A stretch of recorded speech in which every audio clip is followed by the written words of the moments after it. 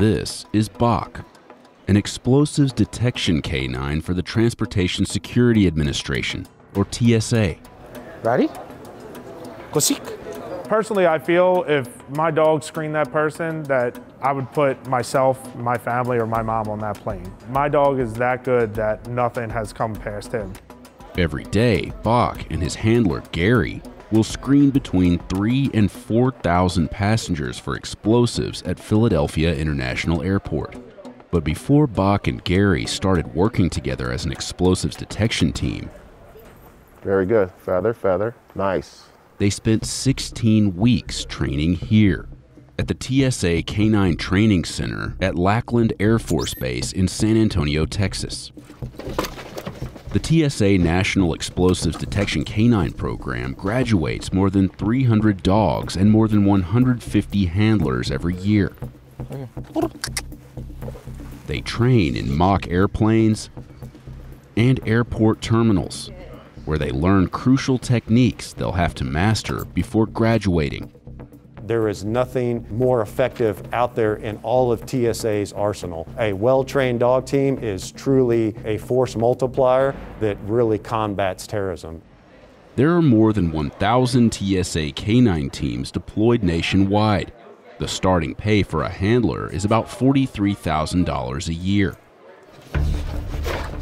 So the first thing where we start is teaching the dog the basic fundamentals of how to use their nose to find something. And luckily for us, dogs already naturally do that. So we just manipulate the environment so we can tap into their natural abilities. One of those environments is a mock wide-body aircraft, similar to one that they might encounter in the real world. Uzi, a 2-year-old Belgian Malinois, was around 20 days into training. The dogs are first taught to search for their favorite toy and are rewarded once they find it. Oh, you got it. Good man. You got it, puppy. You got it. Again, we buy these dogs for drive. That dog is going to want that toy. Oh, good man. Good man. Good man. So as you can see, we're just kind of using the reward to shape the behavior, getting him used to going in, searching the rows. About 160 dogs are in training at any given time, and they come in all shapes and sizes. Through years of trials and tribulations, we have honed in on essentially 7 different breeds. So you have your Belgian Malinois, your German Shepherds. We also have the Labrador Retrievers, the German Short-Hair Pointers, the Vizslas, those type of dogs. And we found that they have the innate ability, both cognitively and with their olfactory, that we have a lot of positive results with those specific breeds. Hupsy, hupsy. As the dogs progress, trainers introduce training aids filled with explosive materials and reward the dogs for finding them. Good boy. This dog, Poopy, a 2-year-old German short-haired pointer, was 70 days into training. Through repeated exercises, the dogs learn that detecting the odor earns them their toy and begin searching for the odor itself. We condition them that this piece that you're looking for means a whole lot, and we use the toy to do that. So as the dog's going through and they're searching and sniffing, when they catch that odor, that scent, their body reacts as if we just gave them a toy. So we teach our dogs what's called a passive final response. So once they have worked and located something, we teach them to either go into a sit or a down. Good man. The roots of the program date back to March 7th, 1972, when a bomb threat was called in on a TWA flight right after it took off from JFK International Airport, forcing the plane to turn around and land. A team through the New York Police Department trained to detect explosives happened to be at JFK at the same time. This canine named Brandy went onto the aircraft, conducted a search, and alerted to what looked to be a pilot's briefcase adjacent to the cockpit. Explosive ordnance disposal came in, grabbed the briefcase, and disarmed it 12 minutes before it exploded.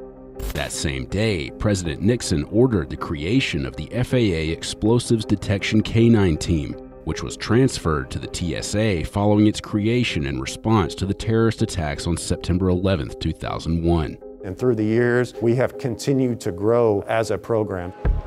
Today, The TSA trains its dogs to be able to detect dozens of different scents based on recent intelligence. Unfortunately, we're unable to specifically speak to the quantities of explosives that these dogs are trained to find, but we want them to be super good at specific explosives based on the threat.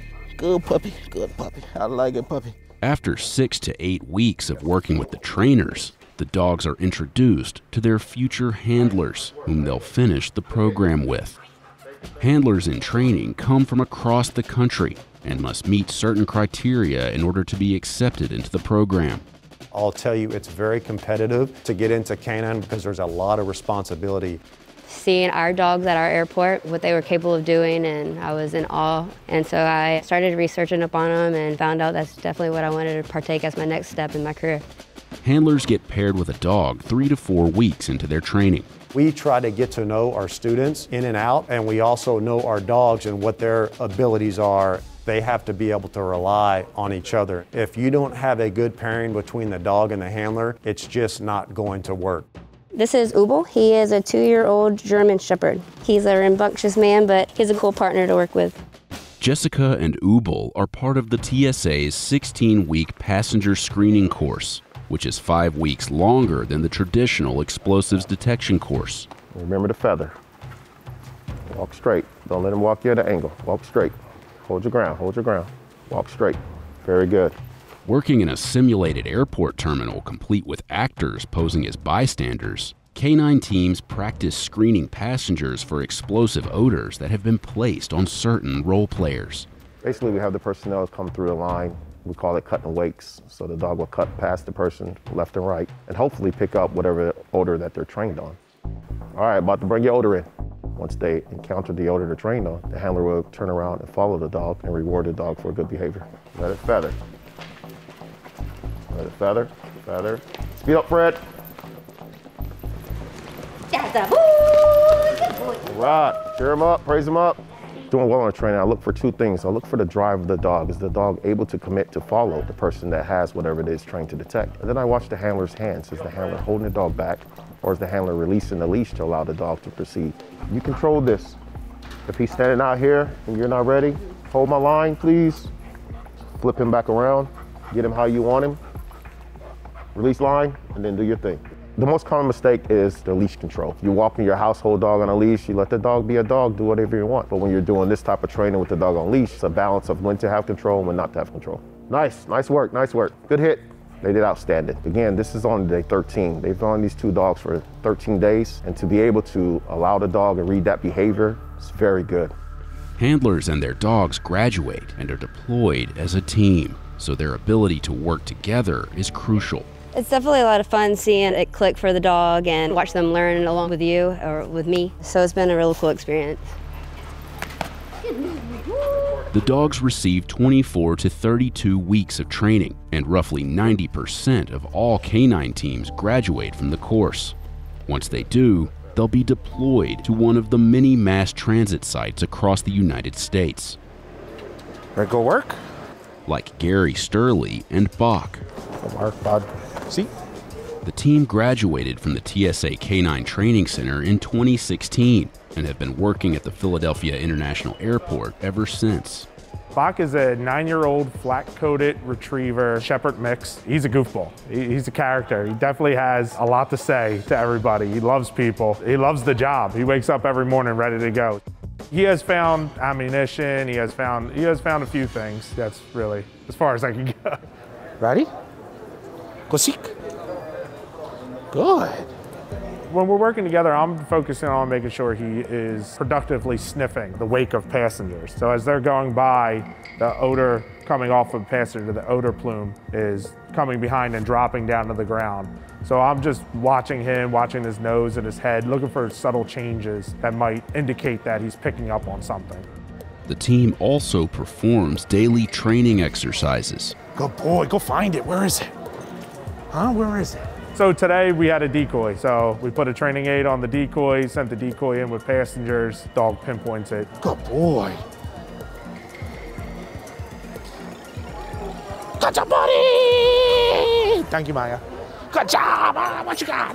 What you got? Box change of behavior can range depending on the day, but when he starts spinning around in a circle when we're working, he's onto something, he wants to go find it. To the dog, it's all the same. It's a giant game to the dog. As long as they think they're gonna get their reward, they'll go anywhere you tell them to go. Box, part of my family, comes home, he's with me 24 hours a day. Even when we go on vacation and he's in the kennel, I'm calling the kennel to make sure he's okay. Stay, up. Good job, yes, good boy. Box toy is squeaky tennis ball. He will go nuts for it. He probably heard me squeak it from all the way up here.